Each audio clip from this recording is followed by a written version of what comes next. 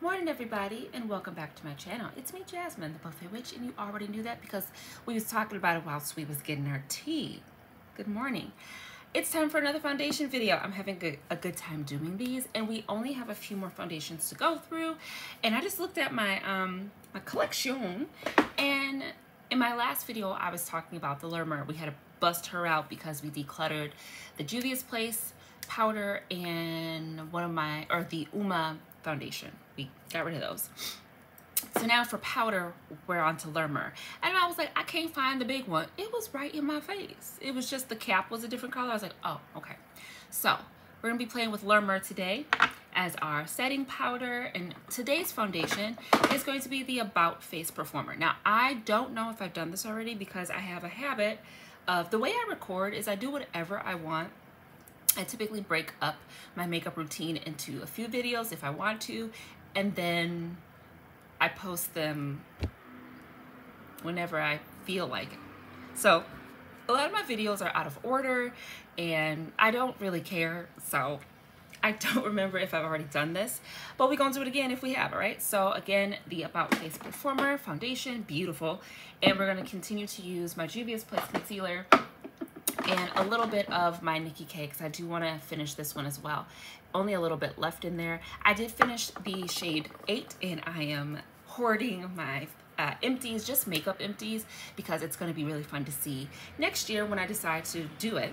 And I do have a few of the items that I'm panning, so let's get started. With this foundation, I don't actually need to color correct. We can if we want full coverage, so let's do that today, because I'm also panning this. I don't know if I put that in the panning video, but I'm going to add it right now. And I'm going to apply this with you know what, I'm gonna apply it with my finger. That's what I'm gonna do.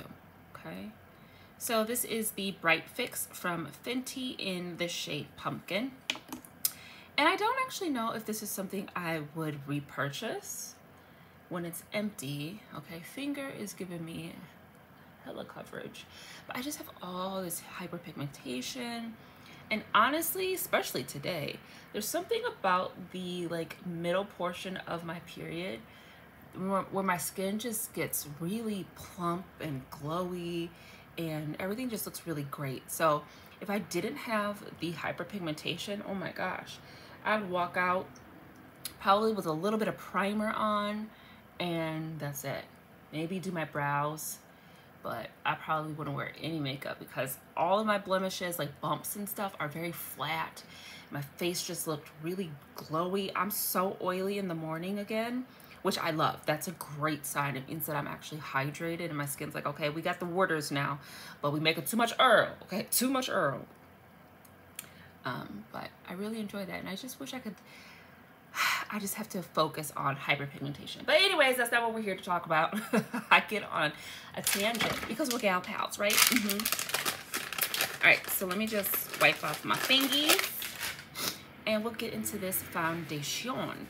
So for our concealer, you know the deal. I do like to let this sit. I also have my windows open and it's very loud outside. Look, have y'all noticed, I don't know if it's something that's come across your algorithm, if you're not a parent, but you know how the phones and everything is always listening. So you say one thing about autism or this, that, the other, and it just throws everything at you. And everything is autism. Everything is neurospicy and neurodivergent. So it's not all of a sudden, but lately I have been very overstimulated with noise. I wake up in the morning, my husband leaves, it's quiet when he leaves, and he leaves, and then the cat starts yowling. Dominic is jumping, thumping, all the thumping, okay, jumping, thumping, bumping, laughing, talking, all the things. And then outside, we live on a main street, so we've got school traffic going. There's semi trucks and there's dump trucks because they're building another complex behind us, and there's just noise, and there's motorcycles, and there's loud cars, and there's the loud souped up trucks, and I'm just like, there's so much noise instantly. This morning, so much noise. Lawn care, ain't but 2 blades of grass out there, and they gonna cut them all, okay? So I'm just like, overstimulated, and everything is like, oh, well, you might be autistic if this, that, the other, or you might be neurodivergent if this bothers you. It's like, could you just, shh, you're adding to the noise. Anyways, I don't know what that blabber was about, but we're applying the foundation now. So, About Face Performer. If I remember correctly, this was $22. Nice price. This is a really beautiful foundation. This is the shade D1 Golden, right? I'm sorry, D1 Olive. And I'm sure you can see the green in this. Now, this is not going to be like that Uma Beauty where it was green, then it was yellow. It was doing all kinds of things. This is a beautiful foundation. The shade is perfect. It does have the perfect amount of olive in it. So I don't need to color correct or anything like that. Color correct the foundation. I just do the color correction on my blemishes and hyperpigmentation. So I really enjoy this foundation. It's very skin-like. I believe this is, it says it's a skin-like foundation, right? It's just a skin-focused foundation. I'm pretty sure that's what it claims, a very skin-like finish, and it does do that. So for our brush to pounce it in, sometimes I like using this tiny little flat top brush. This is one of the Morphe vegan hair brushes, the 103, and that's what I'm going to use to pounce this in, okay? So it's really bright right now outside, so I don't have any lights on, and my curtains are closed because it would be way too bright right now, and then of course I'd have the lines of the blinds on my face. So I hope you can see, and you can see how green this foundation is. And right now, when it's wet, it looks a little jarring, but it is a really good color match for me, especially once we get all the powders on and all that stuff. So, the only thing I don't like about the foundation is the buck foot. Not because I'm like, ew, germs, like, ew, it's not sanitary. No, I want every little squinch of this foundation. And how am I gonna scoop it out with that buck foot, you know? I wish it was like a pump or something like that. Whatever, I'm gonna give me another one of those like really skinny spatulas that you can dip into bottles. Because I'm getting all this here foundations. But yeah, I like to pounce with this, with most of my foundations actually, especially because as a person who's using a color corrector, you don't want to like mix your foundation with the color corrector. You want the color corrector to stay where it is. So pouncing motions helps to just lay the foundation over everything and not disturb or mix or blend them together. So, lovely. I like it. You're seeing my little ears. I have tiny ears. My sister and I, we both have really little ears. That's not why I like to have my ears covered. I like to have my ears covered because one day I saw this episode of, what was it called? Untold Stories of ER. You ever see that? Pure nightmare fuel, okay? But this guy came in and he was like comatose, but he was like awake, but he wasn't blinking. He would not talk. He was stunned. And then every once in a while he would just go, ah, ah. He just started screaming, and they could not figure out what was wrong with him. He had no drugs in his system. Nothing was wrong with him. His blood work was fine. They could not figure out. And for hours, this man was just like stock still. All he would do is periodically scream, and then somebody was like, let's look at his ears, Jesus, what's going on? And there was some type of pincher like bug munching a tunnel in his ear. I said, wrap it up. Wrap it up. And I already liked wraps and things around my face and having my ears covered before that, but after that, honey, it was sealed after that. I said, oh no, I don't even have ears. Okay, cover that shit up, because what you're not about to do is letting the little pincher get him up in my ear, Jesus. Good Lord. So, when you see my little ears, it feels like I'm naked. Like, oh, how dare you spy on my ear. I'm sorry, guys. I'm just real dumb today. So, anyways and anywho, so I'm going to go ahead and do what I've been doing. I'm going to go blend my concealer and pop on some brows. What are you thinking? I think we're going to do the two-tone brows again today. I really enjoyed that. You don't need to see me do all that because it takes too long. I've done it a million times. Well, I've done it a million times. We'll see it in other videos, but let me go do that. We'll come back and we'll get started with the full face. Okay, guys, so I'm back and I started setting my under eye. And what I did today is I did use the La Mer to set my under eye, and it's very deep. I don't think this is going to work as a under eye setting powder, but it will work as like a face setting powder. So to brighten this up a little bit, I just went in with my HD powder from NYX in Banana to just brighten this up a bit. And this is also a HD powder, so this is gonna further set and really help keep things nice and smooth. It's just the Lurimer is a bit too deep, so that's what we're gonna do. For the rest of the face, we're gonna set with the Fenty. I really do like using this powder as well.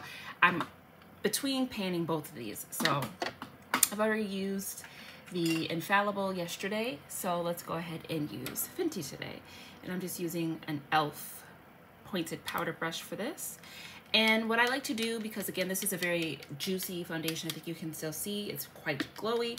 I like to load my brush up, tap it off a little bit, and I'm just going to, again, with that pouncing motion, I'm just trying to set the foundation down a little bit so that it's not gooey before I start to manipulate anything, because I don't want to run the risk of either streakage or getting my brush stuck in the foundation because it's not completely set yet. Does that make sense?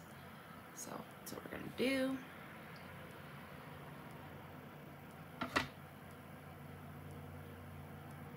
It's very hydrating between my brows here.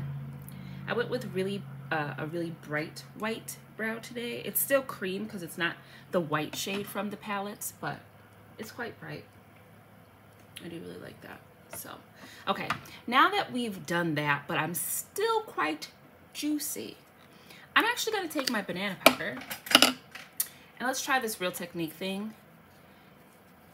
I wish that there was like a little bra strap on both sides. I'm gonna use this, the fabricy side, for powder. I'm gonna use that to set this foundation further. It's just very gooey.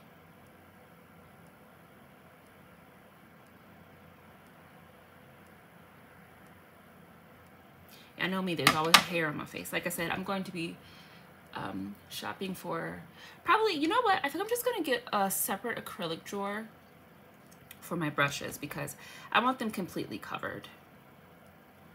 Now this is the first time I've actually gone this far and powdered my entire face with this HD powder when using this foundation, but I really feel like I need to. Like, it's just very luminous.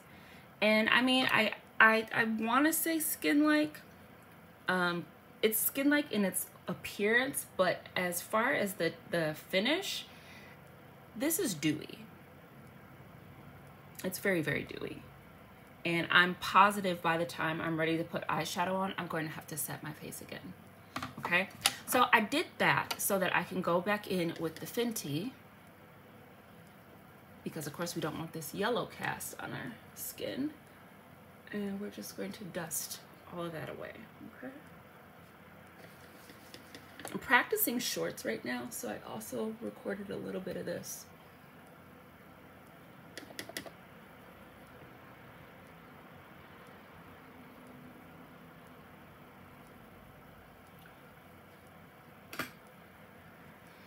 So yeah, I just wanted to come on to show you that this is definitely going to be a foundation that I need to set differently.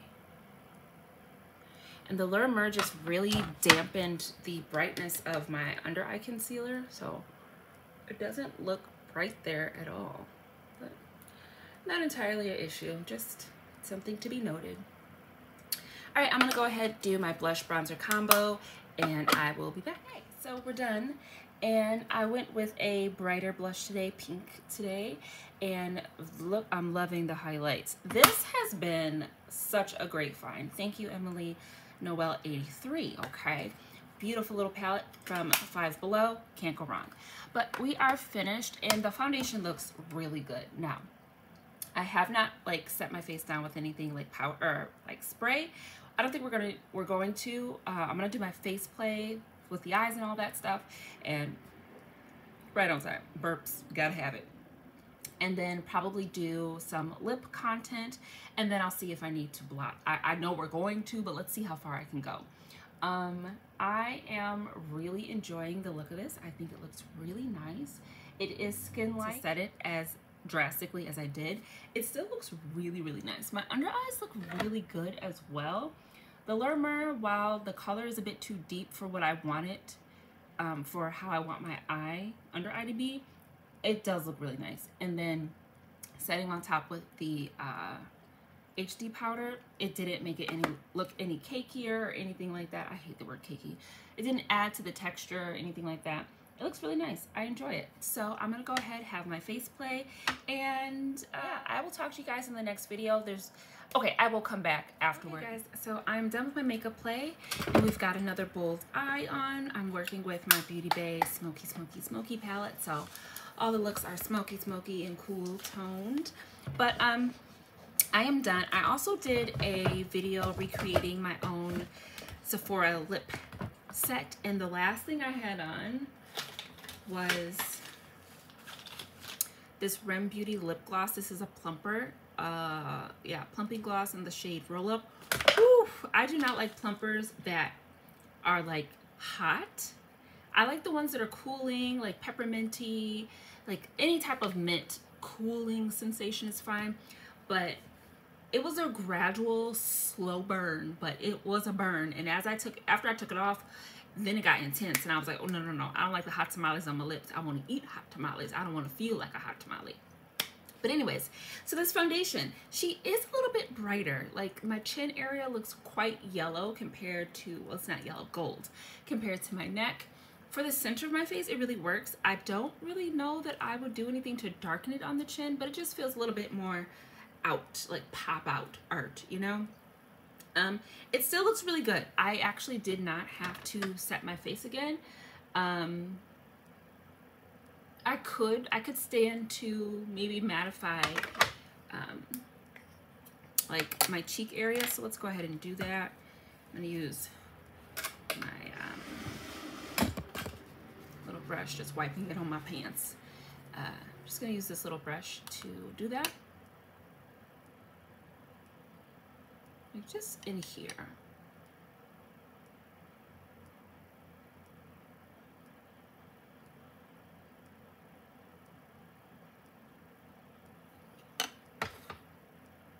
Oh, so much better. Yeah. But still looks really nice. Nothing is breaking down. It's a good foundation. I like to do this also when I'm doing makeup play without my primers, because if it wears pretty well while I'm just playing, then I know that it's gonna wear even better when I do apply a primer. So I'm just really loving my blush and highlight today. Very gorgeous. But yeah, so thank you so much for tuning into this foundation video. I hope you enjoyed. It is me, Jasmine the Buffet Witch. You already know that, even though like I'm really off kilter. I don't know my lines. You know? Messing up on my own intro outro. It's ridiculous.